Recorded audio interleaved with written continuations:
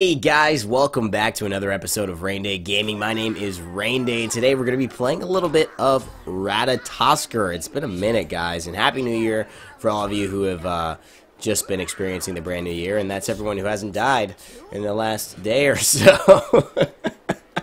Oh god, I was sitting here with my girlfriend, and that was unexpected, but yeah, all my best to those if you guys are experiencing any losses.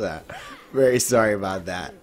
It's not something to be. It's not something to be. Let's start this over again. Hey, welcome back, guys, to another episode of Rain Day Gaming. Way to start off the new year. We're gonna be playing a little bit of Ratatoskr, and a lot of people have asked me to play Ratatoskr again. I think I've only done one video, and I got 25 kills on him. Now, someone asked me that I need to carry them this game, so I picked him after not playing him very much for several reasons. One, I want to show you guys the new skin, so I feel good about that. Because I had to pick it up to get the Tier 5 Thor skin, so I might as well show it to you. And so here it is. It's pretty cool. It's like a joke about him being like Fenrir, like unshackled, all the chains around him. It's pretty cool. I mean, I like it so far. And then basically, let's see, what do I upgrade first on this? You upgrade the dash. I'm doing the dash one.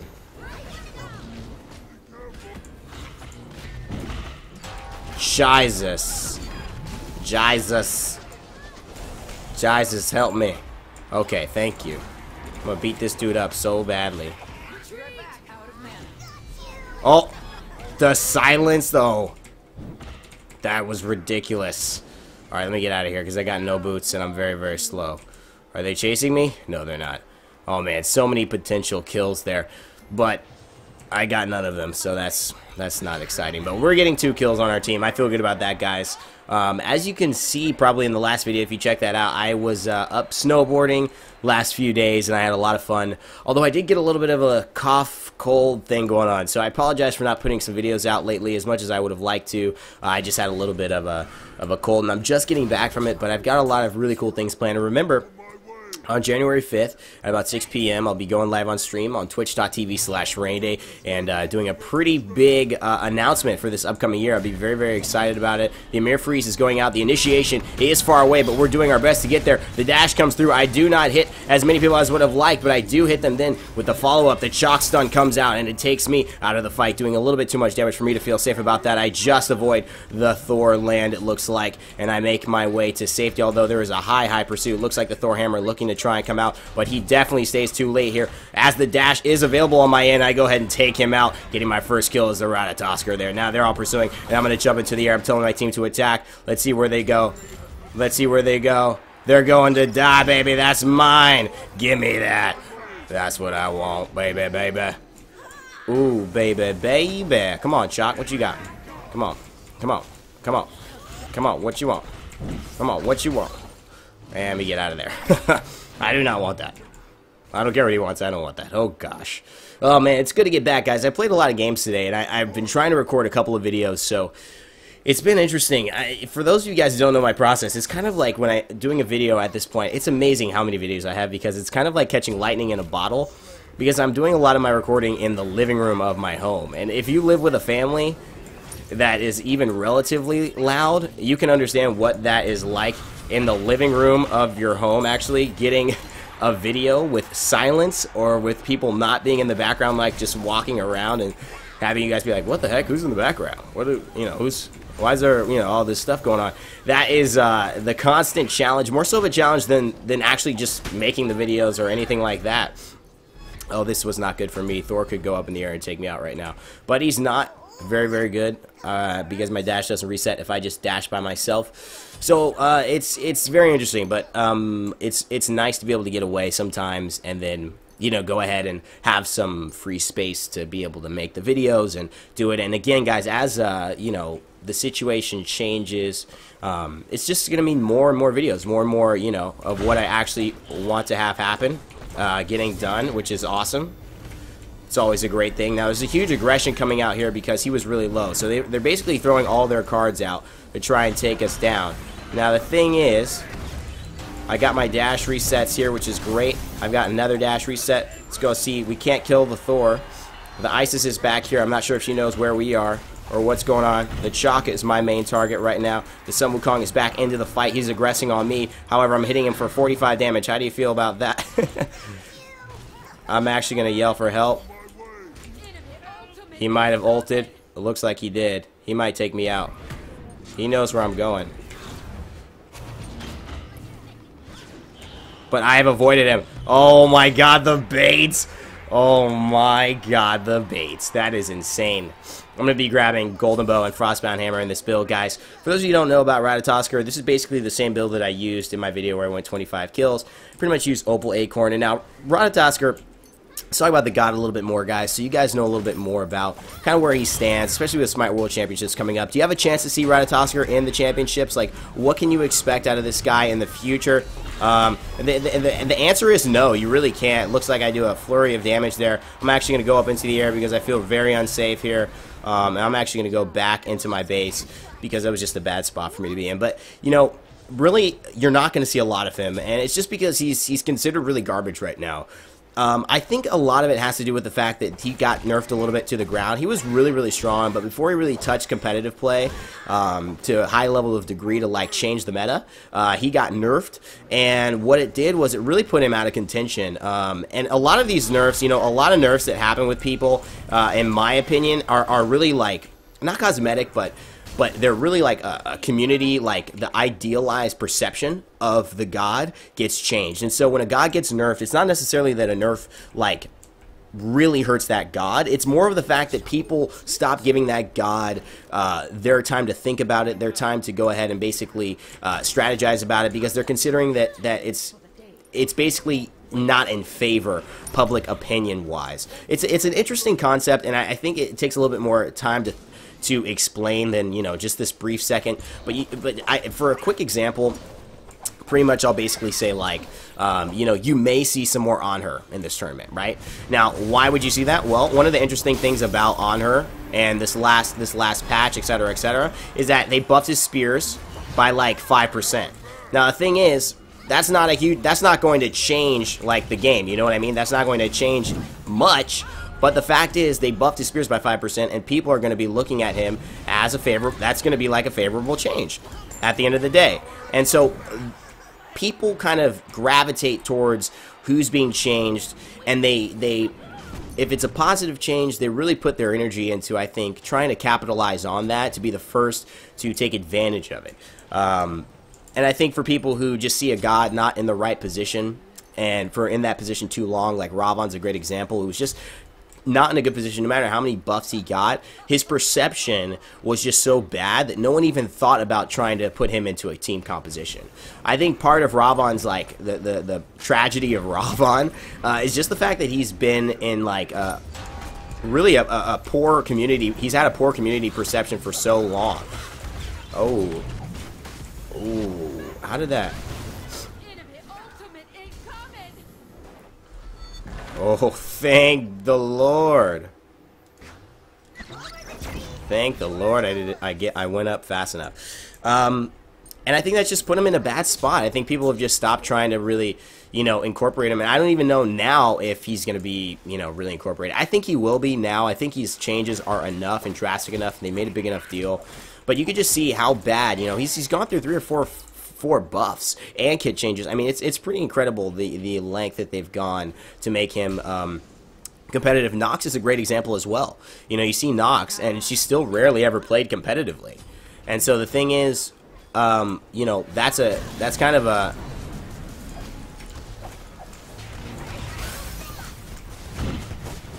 Wow, my melee needs some help, bro. My melee needs some help. I need to get out of here. No Ross Knight, please. Oh, thank God I avoided that. I don't know. I don't know if I'm going to get out of this. Oh, yeah, I am. What are they doing? They're just sitting there. Alright, I've got my ult up in a second, so I'll be able to do that. But I'm just saying, Nox is a great example of just a god that's basically had too many changes. It doesn't even matter how many changes she has anymore. It's really just the fact that people perceived her as a bad character for too long. And it was a problem. Alright, we do get him. Thank goodness. Oh, man, this could be my demise. Yep, and it is 6-1, and then I demise. So we're 4v5 now, so it's not really like our game yet, even though we're doing really well. Me and Sol are going off, but the fact that our Bologna left and she was our, you know, kind of secondary initiation, a really nice peel, I think is going to make this an interesting game, but we'll see. But yeah, it's interesting, guys. I don't know. I definitely have some videos planned to explain my thoughts a little bit more on that, and, you know, how Smite could be a little bit better at doing this. Ooh. That was a good job by that shock to stay alive, huh? I do like the effects, though. Ooh, give me that.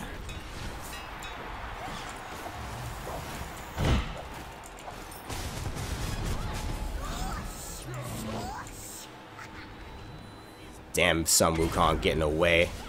Freaking Star Wars cool ass skin, having monkey piece of poop. Take that, Chalk.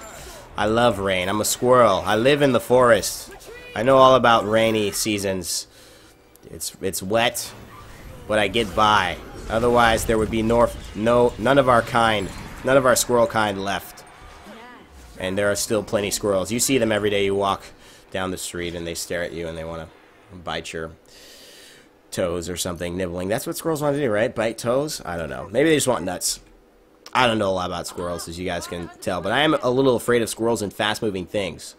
I do have to tell you that. So we're going to go for some more crits. Let's go Rage. Basically, the build for this, guys, is to... Oh, I could have gone maybe Jotuns. I could have gone maybe Jotuns as well. So basically, the build is to accentuate his Opal Acorn, which allows his dashes to have these like 3 dashes next to a single dash. So basically, Ratatoskr early on in his lifespan could do this like basically at no win and just dash like 8,000 times in a row, and it was pretty much insane, and no one could basically deal with him. I'm very happy that they missed all that. As you can see, I'm dashing so many times. I've got my dash again. I'm hitting all these people. I've got my dash again. I'm hitting all these people. Now, I'm going up into the air. I survive somehow. Life is good. It's a new year. Ratatoskr. Let's go. We're 9-1. I'm feeling good about that, guys. But pretty much the whole build is he's got these acorns that you can choose from. So if you haven't played Ratatoskr, it's pretty cool. It's like a lot of options. One heals you. One makes your acorns that you shoot, with that number 3 right there, makes them turn into like sticky grenades that detonate after 2 seconds. One makes his number 2 like go pretty crazy, like those acorns right there, slow a little bit. And then the other one that I'm using right now is really just all about, affecting his dash. And it's pretty powerful because his dash has on-hit effects, which means that if I have Frostbound and Golden Bow, that means I'm critically hitting and slowing everyone that I dash through, and that means that that's a huge, component in a potential team fight. Now, I'm here and I'm in a bad spot because of the fact, oh, I wasn't able to kill him. Damn it, he's going to kill me. If he's good, he's going to kill me. Or maybe, yeah, he's going to kill me. He just went up. It's too bad. I should use my 3. I could have maybe killed him before he did that. Excuse my sniffles. But, I've got my ult. Let's see. You know what? No, I can't use it right now. But it's really cool, and I think, why Ratatoskr is so poorly, or not very much played is because I think they nerfed his mobility too much, and he doesn't have any... Once his dashes are done, he's kind of like done. You know what I mean? You can't really do too much. His team fight isn't incredible. He's got no like real insane utility or anything like that. Oh, this is a bad spot for me. This is a bad spot for me. I gotta get out of here. Thanks to the double dash, I was able to get out. And I think that the fact is that he just doesn't bring enough to a team in that assassin role, and he's just not high enough priority to really ever get picked. And the other thing is he's got a very simple counter in Fenrir, because the thing that is with his dashes is that it's sometimes really hard to stick with him. He can be kind of a slippery character if played well and not focused. But Fenrir's actually is number 3. His Brutalize can actually stay with Ratatoskr through that, and so that's why Fenrir is considered a hard counter to Ratatoskr, because basically after Ratatoskr dashes, if you hit him with your Brutalize, you're there wherever he is. You're there wherever he is, and that thus puts him in a bad spot. But he's still got a ton of damage, as you guys can see. It's lagging a little bit here, but oh wow, it's a lot of lag actually. But we're still getting the damage though, and that Frostbound hammer is making a big difference. Hopefully we can keep the lag to a minimum for the video. I would love you guys not to be seeing too much lag here. The other reason you'll notice, like, I'm using... Wow, they're really going hard, aren't they? Really going hard on me, huh? Well, good thing. Let's get a freeze, please. Let's get a freeze, please. Yep, and that's the end of that. Very good, Emir.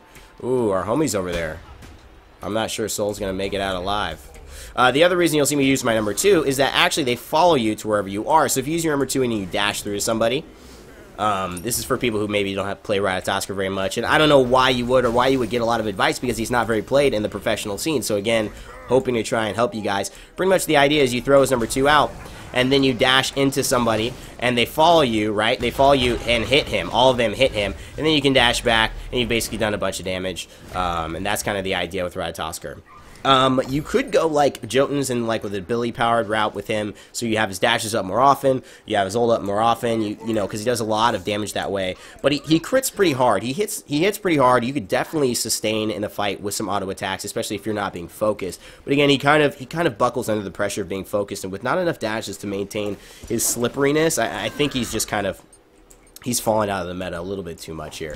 But if you grab some buffs, you know, you have that extra speed buff, you just give yourself a little bit more mobility. Excuse me, guys. Apologize about that. And, you know, you pick your time, your moment, your targets really well. And it looks like we've got some stuff going on here. I hope the chalk hammer doesn't come out. Wow, I might get the kill. Oh, no.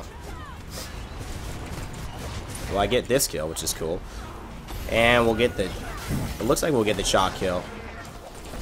And maybe the Thor kill. Nope, Nox gets that one. We might be able to get over there. Nah, I have my ult, but I don't want to use it. But as you can see, it's really cool with the on-hit effects. And this build was really OP when he first came out because you could apply basically Frostbound Hammer, Golden Bow to all these people, right? And then get the kill in just this miraculous fashion. And apply all of these, like, slows and crits to people in an area that would make him really, really deadly. And I think it's smart that they nerf that because that would have just been almost uncontrollable to really deal with. You know, as like a legitimate professional play. You know, it's not really a strategy. A character that can just dash 8,000 times, like that's not really a professional strategy. That's just like a character that's just flawed. So they changed that. But again, I don't know if they brought him back in the line. But again, is he really that bad, guys? I mean, the thing is, yes, he's got a bad perception. He's got the perception that he hasn't been, you know, able to, you know, be a top contender. But you know, he brings a lot of damage. He does have some decent mobility. And again, is it because more of a perception that he's bad and a perception that he's really not up to snuff, right? Or is it really that he's just very, very bad? Oh, wow. That was poor. He could actually get me now. But again, that chalk scaling, just not great. Bologna following me as well. You know what? Screw this. Let's fight. There we go. Give me that. 14-2. Let's go, baby. I love it. Some 14-2 Ratatoskr, guys. I hope you enjoyed the thoughts and the conversation. Try to keep it more conversational and some Smite-related topics. Smite World Championship coming up, and I did want to focus on maybe just lending your ears to more of some internal thoughts I've had about, you know, God discussions and, you know, where the meta is and where some characters fit. And let me know if you guys like that. Do you like hearing about where I think the characters fit and why I think they're fitting in that place right now, or how they could fit in the future, maybe what they might change? You know, one of the things I could have incorporated was how I think Ratatoskr might be improved, or what I think, you know, he needs to do, or what Smite content, you know, creators, in terms of not us, but the people at Smite creating some of the god balances and stuff like that, might need to do to help put Ratatoskr back into the mix, or what needs to happen in the community. I think Ratatoskr, my honest opinion is that Ratatoskr has kind of been given up on. I think he still has potential. I think nobody is wasting their time to try and make a god that has not proven himself or has not been proven, rather than playing gods that are already consistently proven and considered good. I think that is one of the biggest issues with gods that have a poor favor in terms of the community. As I go over my build here in these Acorns, you guys can see what this is. But I think it's just really, you know, people thinking about things in a certain way. I think it makes it very, very hard to overcome some of that groupthink, like this god is bad. It makes it very hard sometimes unless you're really proven on a big stage that this god can do something amazing. And so maybe someone pulls out an amazing Ratatoskr. Who knows? I mean, I'm looking forward to somebody pulling out something unique. But again, as a professional player, maybe you're in college, maybe you're working another job. This is a side thing that you want to make a pro, you know, something that could be your future. Are you going to spend 8 hours a day, out of your 8 hours, 6 hours working on a god that's rarely ever played and considered bad to try and come up with some trump card strategy that might throw a lot of people off and show a god's true potential when you've got 4, 5, 6, 7 gods you know are good, you know will work, you know are safe picks, and that you could be practicing and just becoming better and better at those gods with. And I think that's really more of the reason why Ravons and Noxes and Ratatoskrs don't get played. It's because you can't put that energy in. You cannot waste, you know, potentially waste your time. It's just not a safe bet. But I think the people who do it and eventually do it really help gods to come back into the meta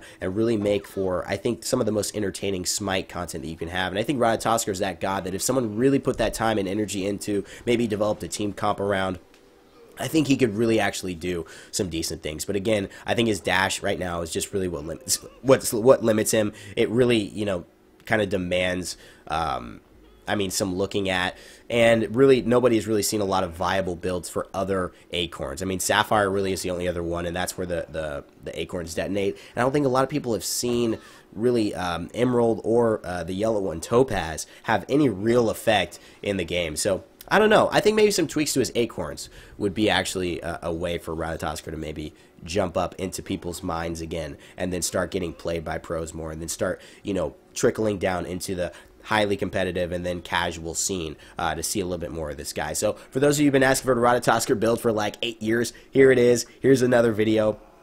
Hope you guys enjoyed it. I seem to get a lot of kills with him. I love it. Thank you guys for requesting. And of course, if you have any more requests, let me know down in the comment section below. I'll do my best to get a video out tomorrow, but again, as you guys can tell, I'm not feeling very great. So I hope to do my best to get a good video out for you guys. But stay tuned for Tuesday at 6 p.m. PST on twitch.tv/rainday.